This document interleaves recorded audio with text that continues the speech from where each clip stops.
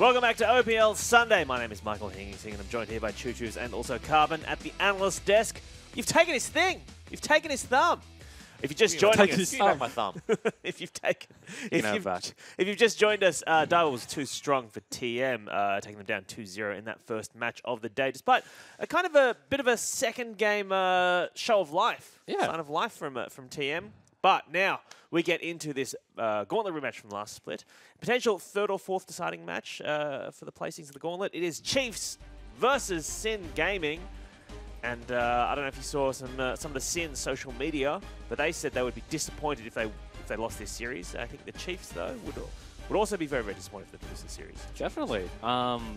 Sin obviously won last split against them in the Gauntlet. Yeah. But this is no longer a best of 5. No. This is a best of 3. And in that best of 5 last split, they went down 0-2. They did. So it would have been a clean 2-0 if that was best of 3 in the Gauntlet. The old quick 20. The quick 20. Yep. Not today, though. I don't think so. I think don't it'll be 3 games. All right. I reckon I'd be surprised to see a 2-0 today. Well, one of the big changes from that best of 5 series they played in the Gauntlet through to now is Sin have obviously changed their top laner, Dockland. Now, he had a bit of a shaky start into the first part of the split, but they went away to Rift Rivals, and then while they were away at Rift Rivals, Juve said on camera, look, hey, no one can doubt Dockler anymore. And he's going up against Swiper yesterday, who yesterday Destiny doubted, but Swiper popped off. Absolutely popped off. Big sweeps. Yeah, look, I'm not sure about what you've said. I mean, I think Dockler can definitely still be questioned. I think any player can be questioned, just quietly. But Dockler specifically, I think, can be questioned. I think he did have a decent performance at Rift Rivals, but since coming back, I think kind of one of his major weaknesses has kind of been, I don't want to say exposed, but you can kind of tell what the issue is when Sin loses. And I think that is Dockler being very inconsistent with his split push pressure. He likes to play split pushes, like, you know, he's got 1,000 games on Jace or whatever, 2,000 games on Fiora, but he doesn't 6,000 games on Camille. but he doesn't seem to know when he can push and when it's too dangerous to push. It's essentially he hasn't developed that competitive edge that you translate from solo queue to competitive. Yeah, it's like the macro. He understands how to split push. He plays Fiora a lot. He plays Jace a lot. He play the champion. But he doesn't. He hasn't brought that understanding to a competitive field. Or doesn't look that way anyway. Doesn't look that way. He didn't really prove it in Rift Rivals. So they have put him back on. They've moved his picks to Gragas and Renekton, and those champions to me kind of tell that don't die. Just our bot lane will carry. You just need to stop the bleeding. Like Swiper, looking very good coming off yesterday's performance. Put him on the Renekton. Doesn't really have any bad matchups. Has self-sustain. Gragas as well. That's what they're really looking for with Dockler. So when you're talking about that top lane, though, one of the things we did see last split, and I know we've talked about this before, is that Jubes was giving a lot of resources and a lot of time to that top lane. He's since rotated. He's playing a lot more towards the bot lane. And this FBI rogue bot laner going up against EGM and Raze, open brackets, perfect player, close brackets, by his own admission. So, I mean, let's talk about that, Raze and EGM versus FBI and Rogue, because that's a spicy matchup in the bot lane, Choo Choos. Yeah, they're actually so similar. As you can see in the recent champion picks, Xayah, also Raze, a big Jhin player.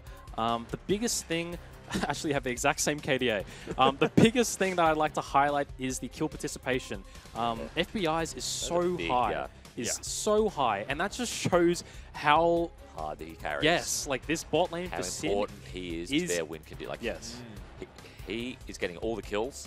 And the reason for that is not because, I mean, he is good, but it's not because he's just like insanely 2v2 kill every game. He's 10-0. Like, that's not happening. It's more that kills aren't happening if he's not there. Yeah. And so I think while he is, like, being a win condition for your team is both a good and a bad thing, right? Like, he is incredibly good. Their bot lane is on form at the moment. But the fact that what it looks like is that he has to pop off if they're going to win. Yeah, it does. Rogue, very similar kill participation to FBI. It's very similar, 73, 70%. You can see that these two are very good at sticking together, and it just emphasizes really how much, I guess pressure that these influence these guys have over Sin and their decision making. I mean, you touched on it there. Last split, Ju spent a lot of time holding Flair's hand. Flair's often repaid him pretty well with like solo kills and whatnot, but they kind of completely changed their team identity in the off-season. They've gone from top-centric to bot-centric almost immediately. You can see Rogue and FBI on screen here. I expect them to get a good matchup in the draft today. I expect Bensel, who is standing behind them, to treat them well. But on the other side of the pitch, you've got Raze and Ejim. Raze and Ejim, who are no slouches. Very in good their own performance route. yesterday. Played very well yesterday. Ejim definitely had a great And I here do- they are right now getting ready. Sorry to cut you off That's there. all right. Let's go through the Chiefs lineup as we get into this first game. The top laner is Big Swips. Never doubt. Never doubt. Oh, Spooks, their jungler, is wearing the gloves again today. Bad circulation. I think someone was describing them as pretty thick, but you know, maybe got grip on the palms. We got the sweaty palms. Sweaty. Swiver Palms is sweaty. their mid laner, and their bot lane, who we already spoke about, is made up of Raze in AD carry and Ejim, their support player. And do you think there's a clear favourite, Raze and Ejim versus FB and Rogue? Best bot lane in OS? I mean, Aaron's, Aaron's I'm a controversial openly, one. I would openly say that Sin have the best bot lane. Sorry, Tim, but I don't play bot lane. yeah, I'll combat loss. That doesn't upset me. yeah, but like, these guys have shown so much improvement recently. I did All play right, well, bot lane, though. speaking of the Sin bot lane, let's take a look at their lineup, shall we? Their top laner is Dockler, the North American import. Their jungler is Juve, 600 IQ, best Canadian OS by his own estimation. Typing in the pre-game lobby there. Their mid laner is Ryoma, and their bot lane, who we just spoke about, is FBI and Rogue in support. Whoa, this is going to be an absolutely killer matchup, so let's get your guys' predictions. Choo-choos, who is going to win this match? Oh, okay. It's going to be 3 games. It's going to be 3 games. I will give it to Chiefs. All right. I feel like Chiefs are starting to get back into their old form, and They warmed up. They played a game yesterday. yeah, they did. They warmed up yesterday, but Sin are kind of a cheesy team. I feel like they'll have 1 win, but then Chiefs will come back and take that. Carbon Take the thoughts? series. Obviously, you have a vested interest in both of these teams losing. So Yeah. So, no, You I tell. think I agree with Aaron. I think Sin are very good at coming quick out of the gate. I think they're like a Yeah. very... I don't know if nerves don't affect them or if nerves make them play more aggressive, but they play very fast league. And so I think in this game 1, we're going to see them kind of burst out the gate. Jews would maybe try something level 3, or we might see like an all-in the bot lane. So I think the first game will probably go to Sin because I think Chiefs this split have been slow starters. I think I'm going to disagree with Aaron just for the sake of it and say that the stinky Chiefs are going to lose 2-1 to Sin. But right. it's going to be a very close match, I think. let's take a look at your tips as well, opltips.com.au. And almost a third of people thinking that Sin can take this, but the vast majority of people thinking Chiefs are favourites. Though everyone, almost 70% of people, or just over 70 I should say, saying that it's going to be a 3-game series. Oh, hotly It will be. contested. It will be. Yeah, tweet at us your questions about the series and, more importantly, more specifically, I should say, about mid lane, and I'll pose them to our analysts during our analytical breaks. But for now, it is time for us to get into our second match of the day as Chiefs take on Sin. So let's throw it to your casters, Spawn and Fish. Hey guys, I'm Tim Carver-Weddle. Joining me is Jake Spawns. We're about to get into this. Thumbs up thing is out of control. I have a different opinion of this game, so I actually want to be serious for the first time of the night, Fish, and shut you up for a second. I think that both of these teams are incredibly emotional at the moment. I think that Sin have got really hot-headed players, and Juves has openly said it that he's the calm person on this lineup, which for me terrifies me, because if anyone has ever met Juves, he's not a calm person. you were being serious. And I think that the Chiefs are, you know, actually more emotional than those cold-hearted League of Legends machines than we've seen for the last 3 years. I think that whoever wins this game 1 will win this series, and I think that this is probably going to be the most important game 1. The other thing is, just to point out quickly, Legacy wants Sin to win this game, because Legacy will not play Chiefs or Direwolves again this split until they get into Gauntlet. If Sin win this game, then they're going to do what Legacy kind of did and beat the Chiefs. And then if Sin beat them when they go back into group stage, Sin have a legitimate chance to, you know, be one of the teams that can upset the top of the table. So if you're a Legacy fan, you want Chiefs to win, and then all you have to do is keep winning as the split progresses. Yeah, make sure the gap stays even wider top of the table, which Yep. is good for them. Historically, in Super Week, Sin has done well against the Chiefs. They certainly have. In Super Week, Sin has absolutely pummeled the boys in blue. Absolutely taken it to them. I don't think the Chiefs have beaten Sin in the regular season during a Super Week in 3 splits, Fish. I mean, who did Chiefs play this time round for the 2 Super Weeks? They played Legacy, they played Sin, Direwolves. No, not Direwolves. AV. and AV. So they've They're 1-1. thankfully have broken their complete loss streak in Super They Week. used to play Abyss and Sin. They used to lose against both of them for some weird reason. But let's see if that's going to happen here today. Already the bans have come through. Zach, Nah, as well as Elise banned out by Sin, with Jace, Thresh, and Rakan banned out by the Chiefs. Maokai instantly locked in by Swiper. Yeah, I like this because they mentioned Renekton and how there should be a little bit of priority from Dokla on that champion. Nah is the hard counter to Renekton. Although ZZZ showed us with Blade of the Ruined King, anything is possible. I think that this is a good matchup now for him to be able to take that a little bit blind. Sin to pick up Xayah. With Caitlyn still on the board, this is risky. I think Caitlyn is still a good matchup against Xayah. 4D chess player Juves hovering the Wukong there. Cho'Gath does get locked in though. A champion that been banned a couple of times. We thought it's going to be very powerful, but it's only picked in certain situations. Certainly is. I think that you can take the Gragas here, potentially, if we try and keep it a little bit more serious, boys. So Gragas as well as Maokai would be a good flex either way. I don't know what's more funny, these Wukong hovers or Spook's fingerless gloves. He gets really cold hands, and he's a fingertip player. And what I mean by that is if you ever watch the claw? Spooks hold a mouse, he does not hold much with his palm. He's the claw. So he is a claw man. So Yeah. I don't think it really impacts it. It's not good for your wrist, but oh well. Meanwhile, Kog'Maw has been locked in for the Chiefs. Yep, so if anyone's been watching Razor's solo queue, they should not be surprised by this pick. Whilst he hasn't picked it up in the OPL yet, Fish, he is a massive Kog'Maw fan. 4th item, Black Cleaver. Not Black Cleaver, Frozen Mallet. Frozen Mallet. Okay. Will keep the Cho'Gath at maximum distance. Get a couple of points in the E as well. Means that he can't really get on top of you. And outrages Xayah, so it's a pretty good laning phase.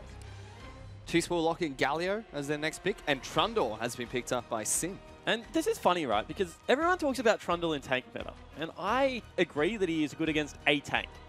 I disagree that Trundle is good in a tank meta unless he's the top lane. He's fantastic at split pushing to the ends of the earth and, you know, making sure that you can apply pressure. He wins a lot of the tank metas. As a support, I don't really like him all that much, Fish, because he makes one person squishy. But that tank then kind of just tags out for a couple of seconds, and then the other 4 tanks run into the fight, and then you still can't kill anyone. So he's definitely not a horrible pick. I just don't think he's the answer to, like, the tank meta unless you play him as a top lane split pushing threat. And we get a Braum ban from Sin followed by Orianna, and a Zyra ban from the Chiefs.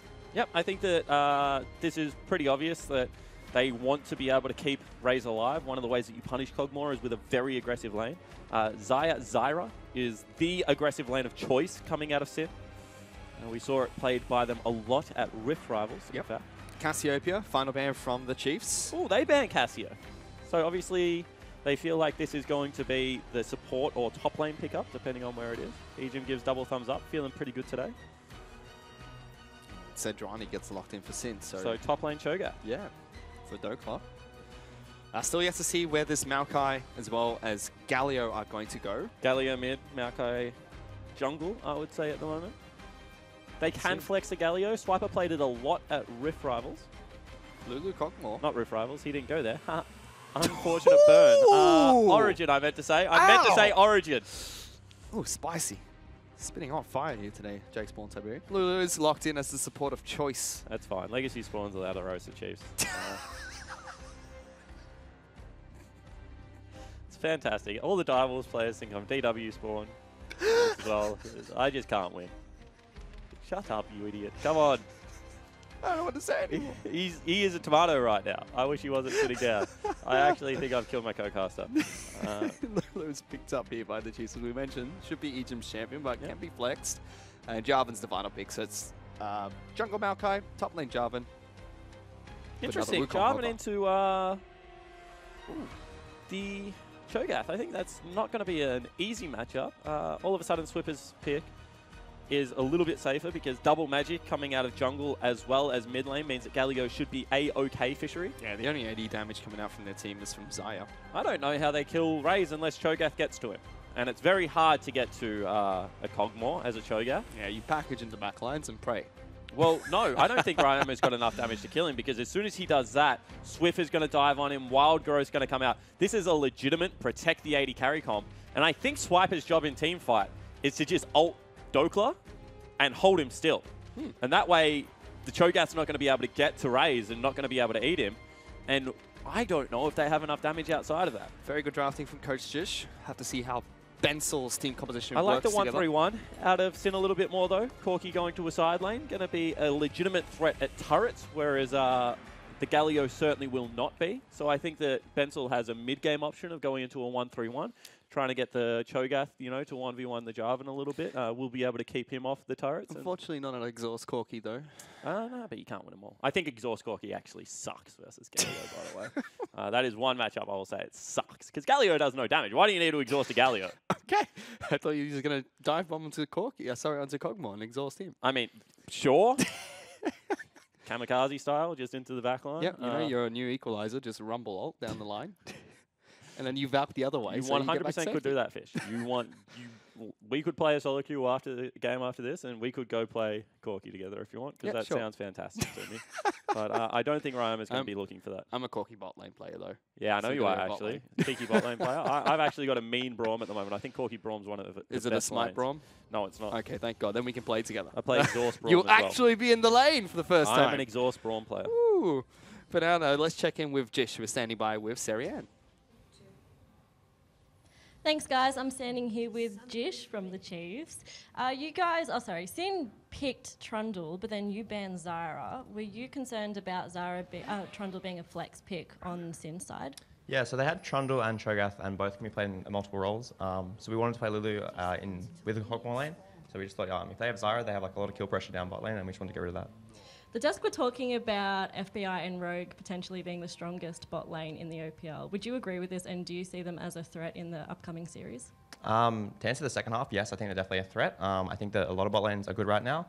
For the last 2 years, everyone's been telling us that they have better laners than us and better players, and then we've always done well. So it means very little to me if the desk says that. I have a lot of confidence in my players, but I do think they are a good bot lane. And just quickly, Sin knocked you out of the gauntlet and also stopped you guys from going to Rift Rivals. Is there a bit of a friendly rivalry going between you guys at all? Just quickly, they didn't knock me out of anything. I wasn't there for that. But no, I think that we have like a really good relationship with Ryoma, FBI, and Juves now. And not that we dislike the other two or anything. So there's like definitely a lot of friendly banter now. I don't think it's really centered around like that gauntlet from last year. It's more just around like friendship. Well, best of luck and thanks for talking to us. All right, thank you. Of course, Jish is correct. He was not at the gauntlet for the Chiefs. He was too busy turning the Immortals into a 7th place LCS team when previously they were top of the table, and now, ever since his departure, have returned to the top of the table. So, correct, Coach Jish. You were with a different team. Chiefs, unfortunately, they've improved. They're now 3rd place, which is great. This game will dictate if they're going to be knocked down into 4th. However, as we kick things off, Malcolm got an extended leash. Did he pick up his red buff? I believe got a couple of he got a super leaf as well. He got all of the raids. His bottom lane did the red buff and dragged it into a sapling. He is now level 3. And their bottom lane is level 1. He is going to flash Twisted Advance onto someone. He's going to kill them. Please observe it. Give me it. They're on FBI. He gets locked down. He flashed on top of that one. Exhaust comes out too. That's a dead 80 carry. Give it to Quinn. Nah. Goes over to Spoosh. You could see he had stopped damage, but the sapling was already out. But damage done. Super Leash into bottom lane, and you can see Sejuani, one of the slowest junglers in the game. Does it very healthily, however, is not going to be able to punish at all. Would he have had to take an experienced Quint for that, or was it just a normal experience? That is just a normal, experienced clear. I know that you can do it on Kayn as well. Teams should be very aware that that is the standard path at the moment, Fishy. So already very early first spot picked up by the Chiefs. And I mean, the desk kind of called Sin the cheeses. This is 2 days in a row that we've kind of seen some cheese coming out of the Chiefs esports club, actually. So interesting. Meanwhile, the bottom lane for the Chiefs, this Kog'Maw Lulu combo has the most ridiculous skins. Good move from Dockler actually coming in here. We'll spot out Spooks. He does get his blue buff, however. Now can team up with Juves and see whether they go towards a top lane game. So they're trying for something, but Dockler has pushed in Swiper quite heavily. I mean, trying for something, and they probably succeeded, honestly, Fish, because getting eyes on Spooks after he goes for a cheeky pass, you have to be able to regain control of where he is as a jungler. And I think that that was the move that allows him to know that he's now pathing back bottom side, and will hopefully give FBI the heads up that he needs to be a little bit more passive in this lane. Raze also started Boots. Wonder if that was because of the gank or whether he wants to sustain in lane. But you would think that, you know, being able to walk up and be able to slap the AD carry would be good. They're going to meet each other here. Ryoma's going to get the collapse first. Swiffer's going to follow through. Let's see if the Chiefs do turn. Taunt lands onto both targets, but they lock down Spook, so he can't do anything. Kojic Colossus gives him the shield. An uppercut from Swiffer. Yeah, both in trouble. Some damage. Ryoma does so much damage. They have to back out. Juice charges forward. Swiffer's probably going to die here. Shield comes out of Egypt. He goes back in for the Winds of War, and Rogue is going to stop anything else. So another kill picked up by Sin. Yeah, actually really nice play out of Sin Gaming there. The Chiefs, you could tell that they didn't know whether they wanted to fight or not. I think it's very fair to say. They were happy feeding around a lot fish, and that will be their death. They're going for a return gank bottom lane, though. FBI has no sum. There's no way from get out of this one. He's polymorphed, rooted, and knocked back. Going to be a kill picked up onto FBI. Or is it? Has to flash for it. Ejin will pick up that kill. Spooks, however, in trouble. They can't get in range to get this off, though. Yeah, exactly right. And this is what I was saying in pick ban phase, is that their comp is going to be incredibly tanky, and no one's going to be able to access Raze, because Sejuani's going to have to walk at him after the charge. He's a very slow champion. Rogue isn't going to get anywhere near him after a pillar. And Raze's positioning has been quite good, Fish. It has. For some reason, Sin have a ward in the middle of the lane, a pink ward. Ryoma teleports back into the lane. He's picked up TP to match the Galio. Makes sense. There are certain lanes that if you don't take TP on Corki, you just don't get re-access to the wave when you need it, and you also don't get good shot timings. So this is one of those lanes, because Galio's going to be able to, you know, continually throw skill shots at you, force you in. And you generally have to back before your package is up, which means that Teleport, probably the best summoner spell in this matchup. Cleanse also another viable option, I think, if you're worried about the game. Swiffer is doing absolutely fine in this lane so far, though. Yeah, the reason that is that Juve's got the kill. And I think that if Ryoma had have got that kill, this would be a very rough lane. You would probably be seeing something, you know, like Boots Longsword as well as that Sheen. Not the case, so now he's only got the Sheen pickup, and I think that that means he has to still be respectful of how tanky Swiffer is and how good his wave clear also is, Fish, at this stage of the game. Scary part is, Chiefs are now 1,000 gold ahead, and the hyper carry for Sin, the Zio and FBI, falling further and further behind. Yep. Scary. And I don't think that this is going to get all that much easier, because they're going to continually revisit. Swiffer once in, he's completely ignoring Juves. He's being chased down by Ryoma as well as Juves. Dead. Great Trundle Pillar from Rogue. He's going to separate from the team. Gets a big taunt and will get the shield from his passive, but Ryoma picks up that kill. Good collapse from Sin. Yeah, you could see that he wanted to get some vision in River, and then he wanted to be able to walk towards bottom for potentially an ult. Unfortunately, Spooks isn't there with him, which means that Swiffer is doing a little bit of just running it down mid at the moment, Fish. 0-2-0. The 2 deaths for the Chiefs. You were the one that called him out, was it? Yeah, on the LeBlanc play. Yeah. Certainly was. He played very well yesterday, however. He did. Just quietly. But that means that there is going to be access to the bottom side jungle for Juves, and you can see he gets a nice deep ward trying to spot where Spooks comes out. Spooks, however, busy counter-jungling topside map. Yeah. He is certainly up in farm. He's going for a gank. Swiper's doing well against Doppler so far. Pops the Cataclysm. Doppler does solid. have flash, but he's moving further back into the lane. Wants to go for this trade. Ultimate is up for Doppler. He can get the execute, but not enough damage right now. Wants to go back in. Gets good damage. Almost dies, but not enough. Yeah, that was actually really risky coming out of Swiper to move back up, because Doppler had flash as well as ultimate. Swiper should have just stayed away from that. Was not going to get much done. Juve's now level 5. Yeah, that's an optimistic gank. The best time. All right, cool. So let's talk about Raze's Kog'Maw right now. We're probably going to see Bork into Hurricane, into Guinsoo's Rageblade, or Ginsu's Rageblade, depending on how you like to pronounce that item. And then you might see the Frozen Mallet. If you don't see the Frozen Mallet, he'll probably go QSS into Merc Scimitar. But it's certainly an item that pros have been picking up in solo queue, Fish. This is a freeze that's been started by FBI. Yeah, it certainly is. I think that it will be pretty short-lived. I mean, they're doing the right thing, but they probably want to get a shop in as well eventually. And you can see that Kog'Maw doesn't really mind about it, because he can just sit back and throw R's at the wave. And then, of course, you know, summoner spells are back available for FBI, and they're going to want to eventually get aggressive in this lane. If you're playing on the back foot against a Kog'Maw, it's a very bad feeling, and I don't think it's a way to win a game of League of Legends. They're feeling Rogue holding their ground at the moment. Raze and Ejin being very careful. Top side of the map, Doppler's not doing well against Swiper. Before that gank even, Swiper was about 10 CS up. Yeah, so it was. I think it's not an impossible lane to win as a Cho'Gath, but I certainly think it's hard. Jarvan with Q-Poke plus Tiamat, insta-wave clears. And Dokla will struggle with mana, at least early on in the game. Also needs to eat some creeps, which is a big deal because it means that as soon as you do that, you no longer have kill threat, which means that he can just all-in you whenever he wants. It's the ultimate on a 1-minute cooldown. Do a chunk of health in return. It's still one of the best ults in the game at the moment, Fish, but you just want to be able to use it for the 6 stacks as quickly as possible and then never have to worry about eating a creep ever again. He's a good farmer though, Cho'Gath. His passive just keeps him well topped up in health and mana. Red carpet laid down for Tommy there in the mid lane. That sound effect is obnoxious. But you can see that he's now winning the wave clear battle against Swiffer, which is pretty nice for the Corki. Swiffer deals with the minions quite well as well in the mid lane. Even a CS there. Big CS lead in the jungle though. Spooks is 53 to 26. Yeah, he got a couple of early kills, which gave him an earlier Barmy Cinder. Also means that he probably would have been able to steal away a couple of Raptor camps, which is, I think, what happened. You can see it's level 6 to level 7, so it's not just superficial creep score either. It is certainly an experience advantage at this stage.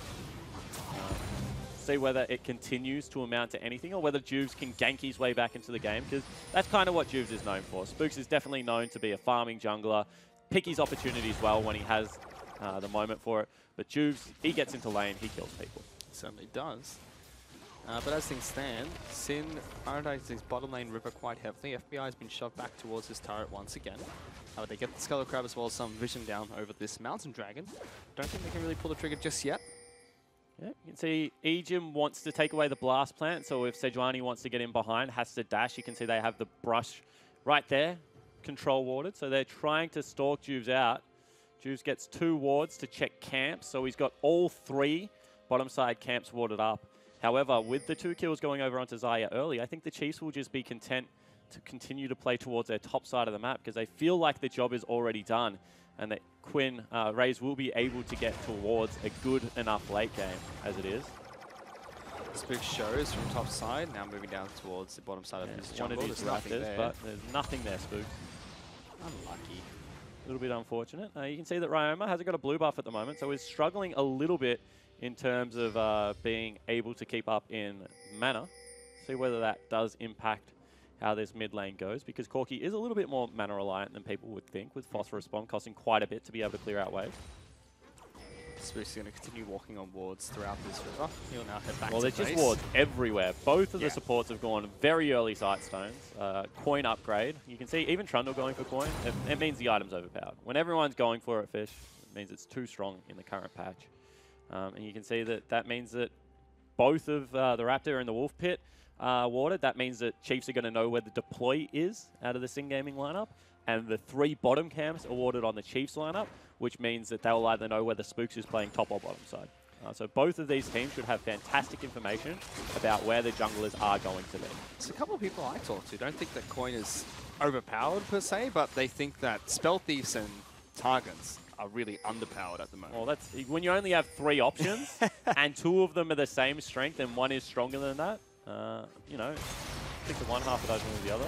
Spooks caught out a little bit here, has to flash away. Polymorph comes after Don't know about that. Spooks wants to re-engage. Teleport coming to the back lines. Let's see what they can do. Jarvan's is well and truly much earlier. Swiper's going to jump in, lands on top of FBI, now using his ultimate and flashes away. Galio joins the fight as well. Juves is very low. So is FBI on the back line. Swiper forces the heal, but Dokla dies straight away. Ryoma now wants to get in amongst the fight, but blue buff is taken away by Spooks, and Chiefs win that fight. Yeah, they certainly do. So they use a lot, Fish, but this was a much better collapse. We criticized Raze for staying in his lane and farming up. This comp revolves around Kog'Maw being at the fight, and he's been a part of 3 of the 4 kills, and one of them, that was in the top lane. He couldn't get anywhere near it.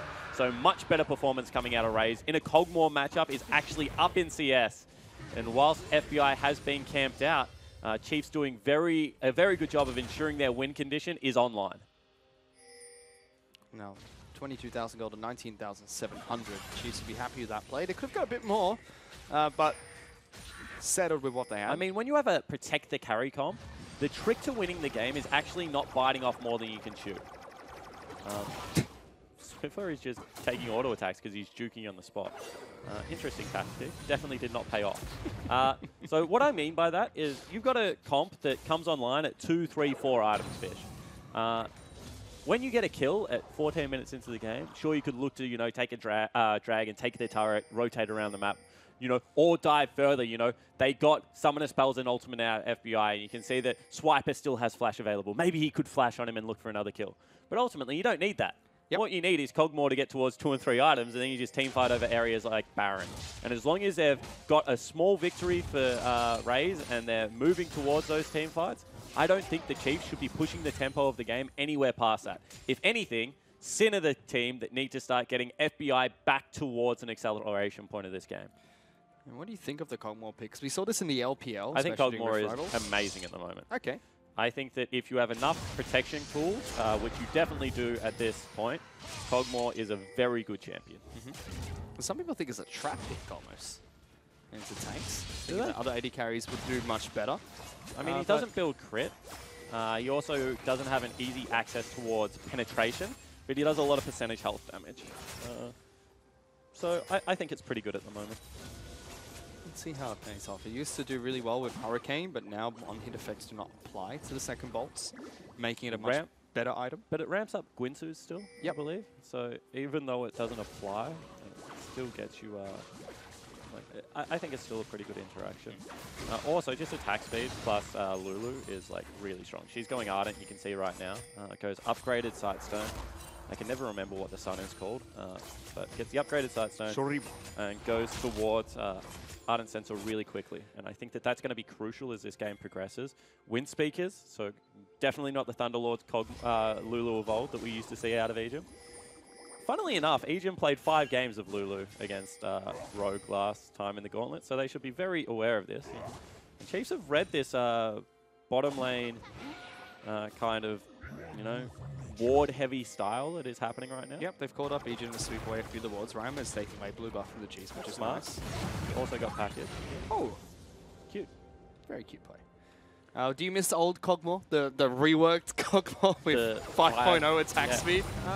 I miss watching people like Deft and Imp play 5 attack speed Kog'Maw because it was just amazing to watch how quickly they clicked. We're going to actually get a 4-man at least gank down in this bottom lane, it looks like, Fish. They've Potentially. got access to the turret, and you can see that they've got Galio cheating down as well as Maokai there already. This could be a first turret at 16 minutes. Is this the right move from Sin? They just back off, so I they think you don't have lose to. any kills, but they definitely fall behind because of first turret. Yeah, I mean, you fall behind, and that's unfortunate, but at the same time, you don't want to give this Kog'Maw anything else.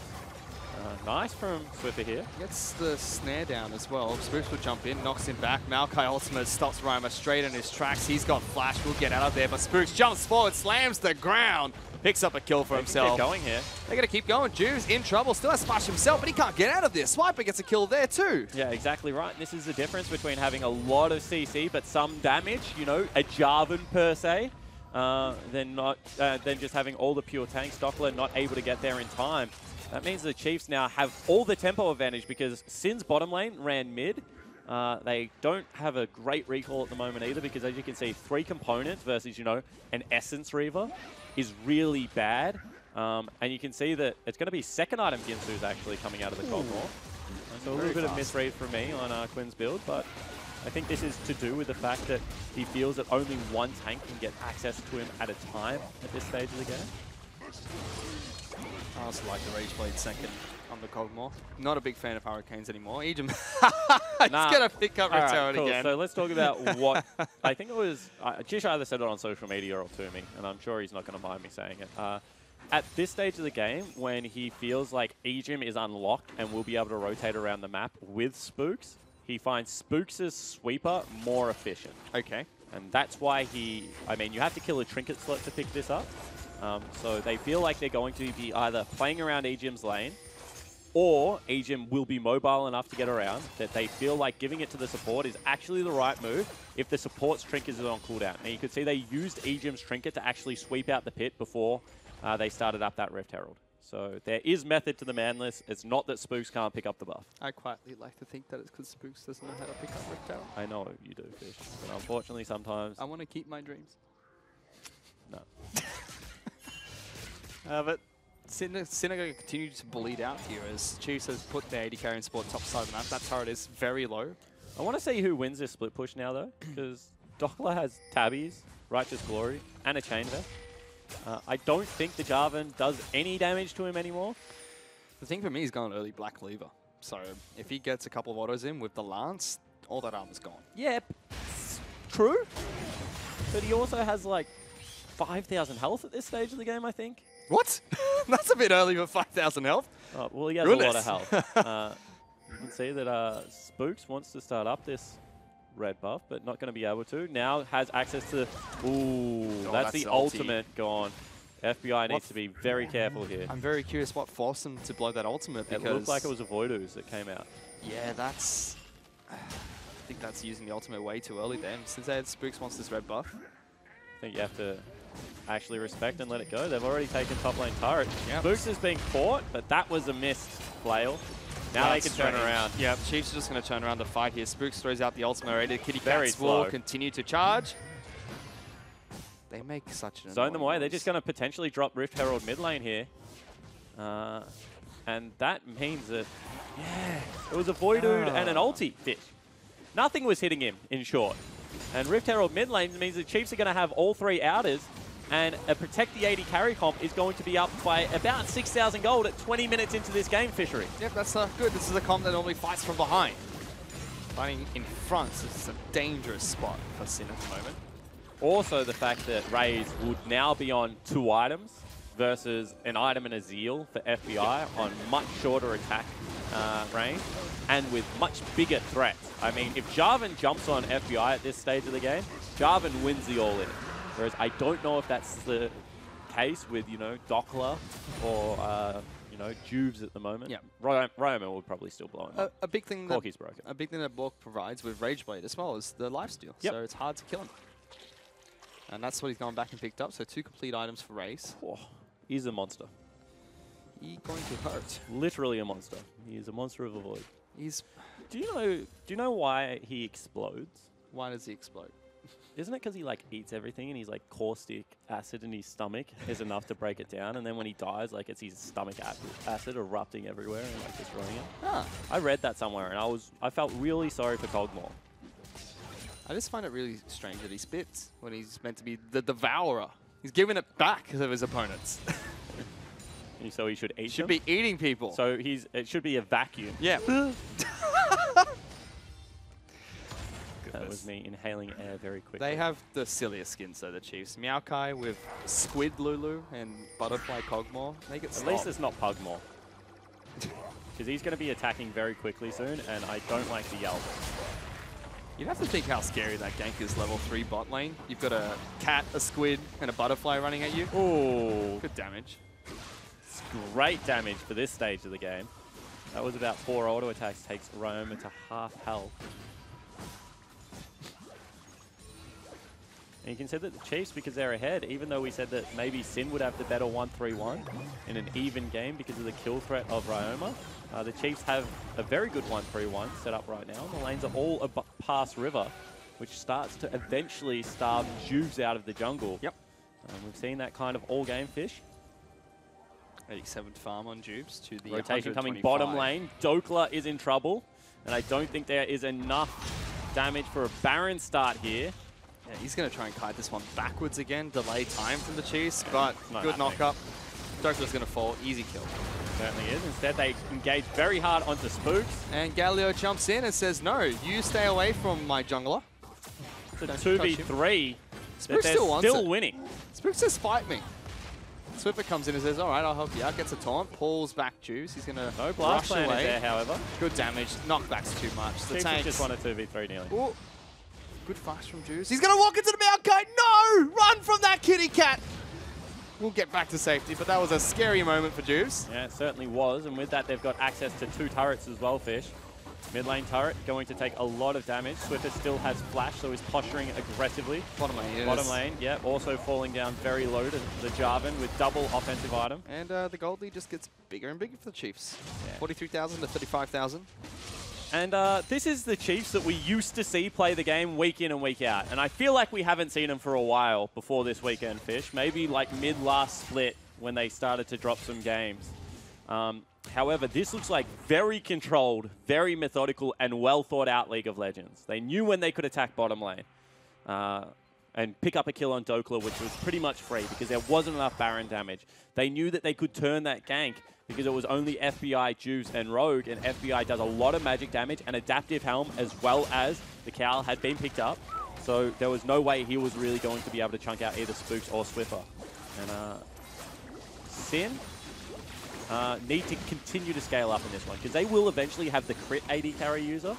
So when FBI gets towards 4 items, you know, IE as well as a potential armor shredding item coming out, something like a Mortal Reminder or a Lord Doms, I think that this game does get slightly better for them. But unfortunately, until it gets there, this Kog'Maw is strong at 1, 2, 3 items. Yeah, I don't think this game gets better for Sin at the moment. They are really far behind against the team composition. I just don't see how they tear apart. Yep. Dokla and Ryoma need to win a split push against 2 incredibly fed tanks. All their turrets are taken down. Baron is left to take, and Kog'Maw rips through that. And I mean, Swiper has read this really well, I feel, because they're going to have 2 big crit users, and he picked up a Randuin. And Randuin's has become a luxury item. It's like when you were fed, you can get a Randuin's. If you're normal, you have to build something like a Stone Plate. A little bit more cost efficient. But what that means for now, they've caught another member. Going for a fight. They lock down Jubes. He gets melted by Kog'Maw at this stage. Raze will get that first. Gets cancelled by Dokla. Chiefs will continue to fight. FBI looking for some good damage onto the jungler. Jungler gone. That means you can start up Baron. Spooks on Maokai. Look at how much health he gets back. Swiper stays bottom. He knows Dokla's teleports down. He can take these turrets if they try to be a bit cheeky. Exactly right. No, they actually don't go towards it, Fish. You're reading it like a book. Very low-risk play coming out of the Chiefs. They get access to the mid lane wave. They're going to clear out the wards, and now they will start up the Baron when they see Dokla has gone back here, and they've got the teleport ready. There's still 10 seconds on Juice. He's not going to be able to get in range. Swiper does the right thing as well. He disappears into Fog of War. He should teleport his teleport now. Yeah, here it's coming. It's in behind all of them. Baron will go down to 1,000 health. They're going to burn it. Let's see who gets it. Picked up easily by Spooks, and now Chiefs look for the fight. FBI gets locked inside the arena, has to flash out. Restless Sin trying to go for a fight still, but big ultimate comes out from Egypt. Just alone, Swiper's almost been able to take down FBI all by himself, and Raze, free access to Dokla, shreds through the health of the tanks.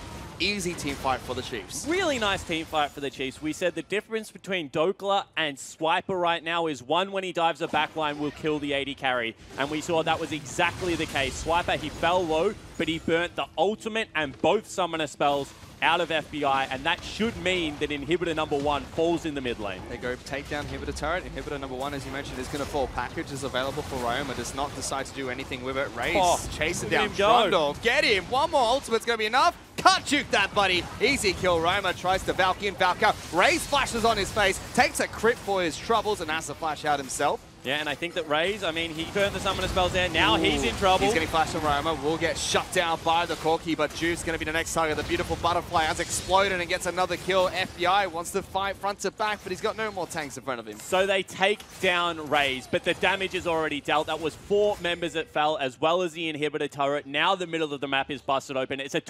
11,000 gold lead for the Chiefs. And that was without a shop fit. They had just stayed on the map for a very long time, picked up so many kills and Baron. They are going to come back with fresh items and be even more scary. And look at this. I mean, this is a great play from Ryoma. It cuts the team in half. Raze, for some reason, goes aggressive there. I think that's the wrong call. And Juves does have the flank here, so he's able to get the ultimate down. But Raze stands and delivers. As Frostruin love to say, sit and spit. And absolutely does absolutely tears them apart. My goodness, this game is getting out of control though for Sin. 10,000 gold behind. He's going for it as well. He's got his Hurricane, now going for the Frozen Mallet. Yep. Ugh, disgusting. You're not going to be able to reach him. Swiffer has a Warmog's armor. For some reason, he wants to be a Sejuani.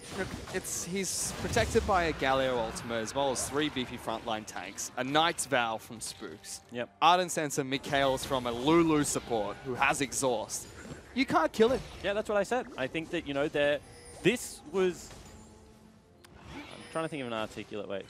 When we... Oh, there we go. Engage onto the Raze. Yeah, they engage on the Kog'Maw. He's just like, sure, I will stand here and become a turret. Kills 1. That's with the help of Swiper. Locking down Dokla. He's going to be the next one to fall. Easily picked up by the Kog'Maw. And Swiffer has kept FBI occupied. Now they're going to try and fight on the bottom lane. Flipper is unkillable. Still takes no damage, gets a taunt only onto Rogue, who's going to fall as well. Shredding through comes the Kog'Maw, pops more ultimates, that's a dead man walking. 2 people only left up for Sin. Yeah, exactly right. Now they're going to be able to knock down another turret. It's just the carries left available. And Sin, unfortunately, just do not have the damage to get through this Chiefs lineup right now. They've got 2 members left up. FBI is going to fall, and that's game. Chiefs will take down an inhibitor and march this creep line towards the Nexus. And I know I said I would not call a game a shellacking if it did not end before 25 minutes, but I feel like 15,000 gold before 30 is as close as you will get, Fish. The Chiefs, they look calm, they look collected, they look completely in control, and they're going to be able to close this one out before 30. The only thing that separates this game from a perfect game is the fact that Sin got 3 consolation kills, and the Chiefs look dominant for the last day of Super Week as they pick up a Game 1 victory in this best of 3 series. That was as one-sided as they come. Pathing out of Spooks on point to get the first kill in the bottom lane. The Kog'Maw, I don't think Sin saw it coming. Boot start, Lulu support. They completely flip this tank support meta on its head, and it comes out. But that's cheesy from the Chiefs. I don't think Sin would have been prepared for it.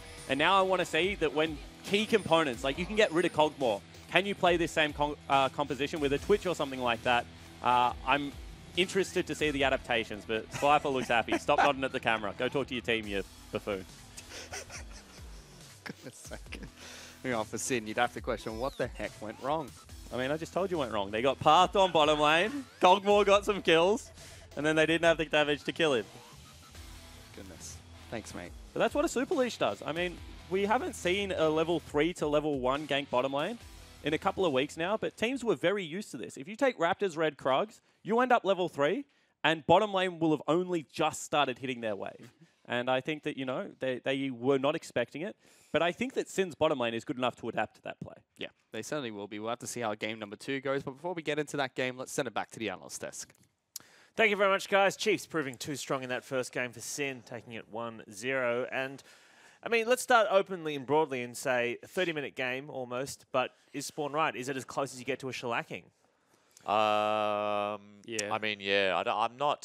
I personally, I don't think the time matters. I don't really look at time. Like, if you win in 15 minutes, if you win in 45 minutes, like, if you have a 50k gold lead at 45 minutes, I would still happily call that a shellacking. Time's irrelevant. Time's irrelevant. Time's a flat circle. Yeah, time's a flat. That's okay. It's an old meme, sorry. Okay, so but they were in control from start to finish, basically. They were essentially in control from start to finish. I think that Sin kind of carved themselves out a little win condition in the Corki.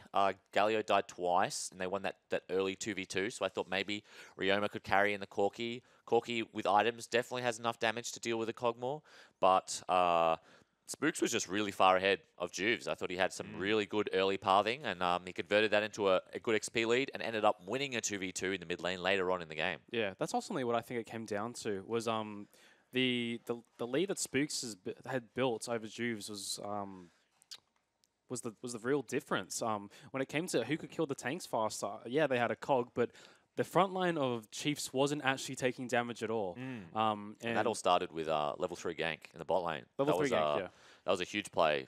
Really nice pathing out of Spooks. We can see here that he doesn't even have to flash to get on FBI, but really the cause for this, I think, is Sin lack of scouting. So Sin were happy to just sit in the river, just fan out, be safe. You know, first game of a series, let's not die level 1. Let's not, you know, get chunked and have to flash or anything. So they just fan out, but they don't bother scouting at all. And Maokai with a super leash clears extremely quickly. The saplings on Wraiths, what happened was he put a sapling on the red buff. His bottom lane just leashed it till it was low enough for the sapling to kill and dragged it into the sapling. Then he does half of Krugs, doesn't finish the Krugs, and he's level 3 before the first wave is even dead, I think.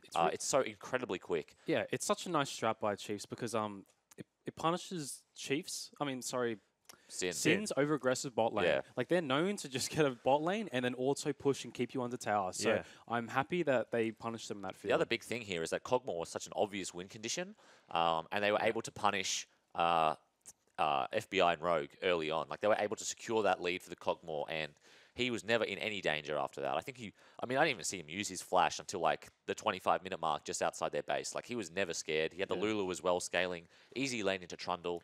I think One thing that I think maybe you were saying backstage, Hingers, was that it was kind of impressive that they hadn't used this draft at all yesterday. Yeah, well, That this was they kind of held something it, they held it they and prepared, and they just showed it held it today. in until the Sin game. It was something Jish likes to do, right? He likes to keep his cards very close to his chest, doesn't like to reveal much. But I know in particular, Choo Choos, you were very keen on this draft and you wanted to shout out Jish on that. it was really nice. As Spawn said, it was quite cheesy, but it really. I think the Baron fight was the real thing that showed, displayed their comp. As you can see, Raze is at the back, hitting the Baron.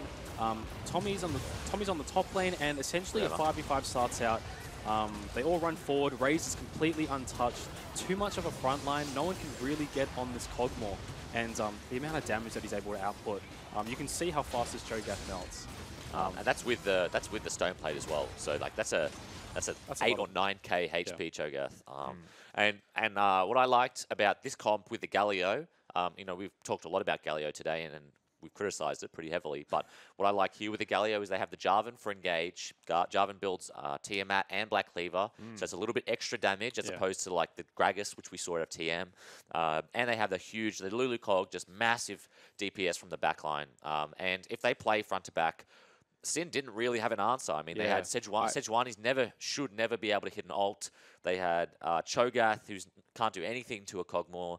Corki only has poke. He can maybe if he has package, he has an option. Maybe to Xayah is forward. extremely short range, 80 carries. He's not going to do it. Trundle Pillar is really the only tool they had. It really makes me think that they don't have an answer ready for this Kog'Maw. No. I could definitely see a ban coming through just getting this off the table because that comp looks so refined. So, I mean, picked Spawn Cog was too saying early this. Spawn was saying this as they were coming off the cast as well. He's saying, look, if Kog'Maw does get a ban from the Chiefs, then do they go then to a Twitch? I mean, can you see them playing maybe the Kalista or something? Like, what do you sub in for Raze to play? I for think Raze. If they ban the I Kog'Maw. think this is I one don't think cheesy. it I think this is matters. one cheesy game. I think I think that they've picked up the one game with this Yeah. comp, and I don't think the next game, like, I don't think it's going to matter if he gets Cog or not. I mean, he's very proficient at all the meta 80 carries, like Triss, Xayah, he's Kalista. Xayah. I don't know if he plays Sivir, but you know, he's got enough champions in the back pocket that I don't think a Cog ban is going to matter. But it's more that they've managed to pick up I don't want to say a freebie, but they've managed to pick up an early win with the Cog comp. And now it's a question of, will their meta comps be enough to take out one of the next two games? The thing that is interesting is Sin will be on blue side now. So they do get that first pick. I'm curious as to if they will take a support. Sin bans out 2 supports that game. If they can get Rogue off onto something a bit more playmaking, like the Rakan or Thresh that they banned, that would be interesting because that fits into Sin's win condition. Yeah, I I mean, mean, that's good for bot lane as well. It's harder to gank, harder to cheese. Well, not cheese, but it's harder to gank bot early from red side because you don't have that early clear, like what we saw from the Maokai.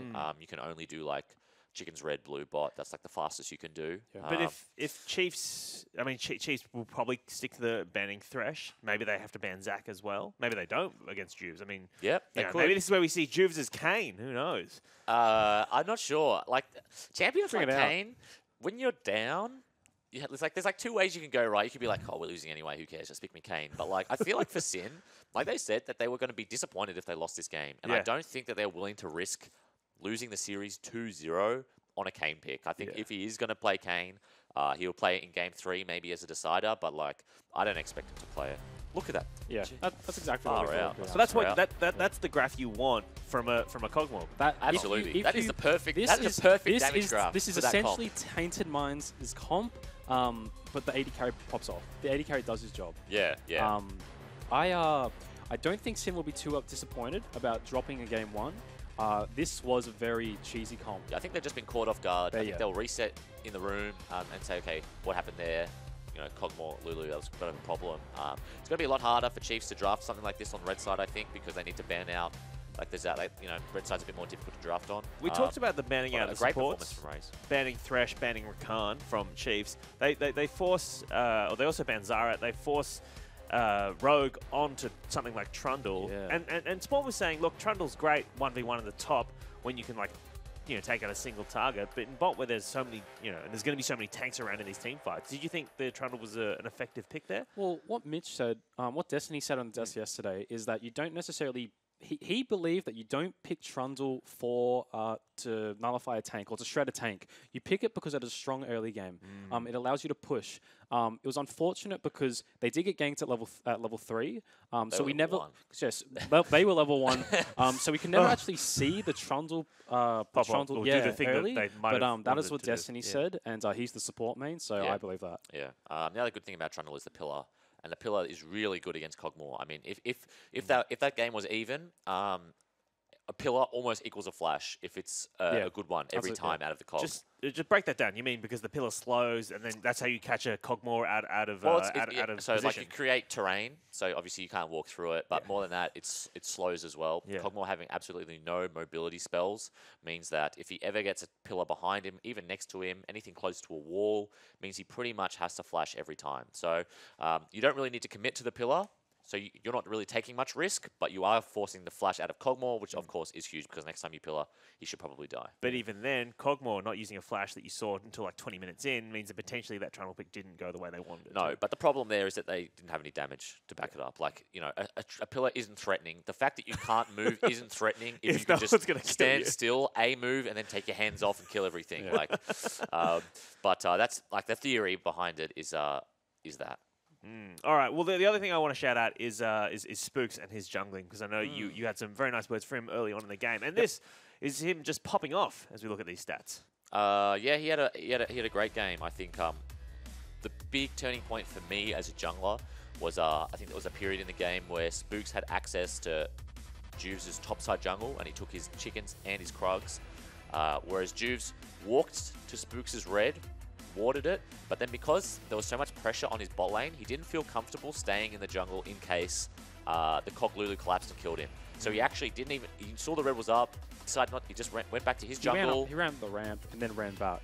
Yeah, he ended up walking around the river for about a minute doing nothing. Yeah. Didn't take any of those camps. Spooks took his whole top side, ganked top, killed him, based, went and took his own bot side. It was 2 levels. He was level 7 to level 5. Went mid, killed Corki. Went mid, killed Corki, killed the Sejuani as well, I think. That was when they 2v2'd them, maybe? Yes. Yeah. That was I mean, it was a mistake by Juves, but also it's like a byproduct of the pressure that Spooks put on the bot lane early. And so I thought he had a really good performance that game. I really liked his Maokai. I'm curious if he'll get it again. Yeah. Maokai. Yeah. Well, there's a lot of priority on it, so I've seen it first picking. They might first pick it for Juves this game coming in. But we do have a tweet coming in, hashtag IamOPL. It comes from Wifey Valentine. In regards to the mid lane, because we did ask some mid lane questions, who is the most attractive mid laner at OPL? Hashtag IamOPL. I assume they mean in OPL? OS. They must mean in OPL. I mean, but there's a lot of competition here, right?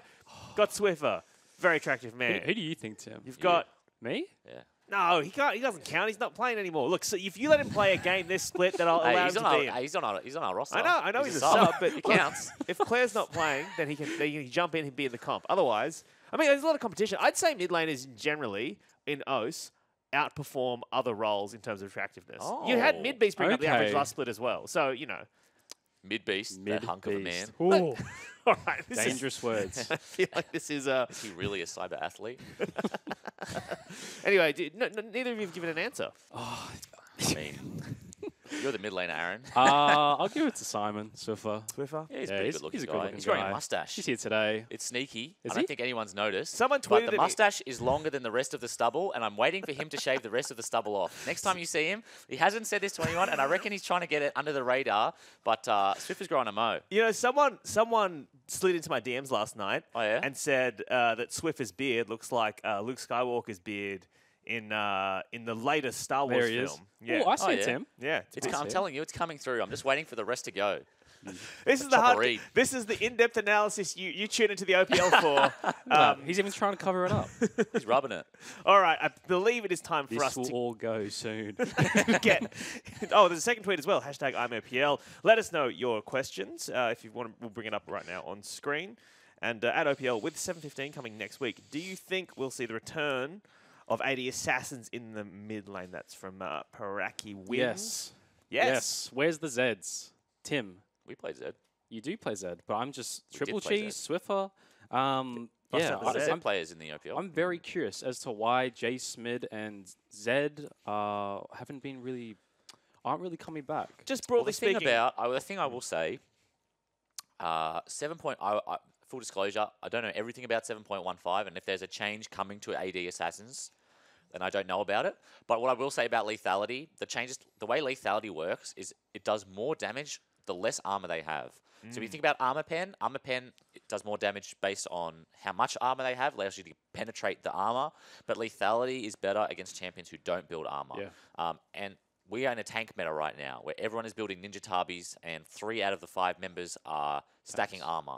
So the lethality changes looked a lot scarier than they turned out to be.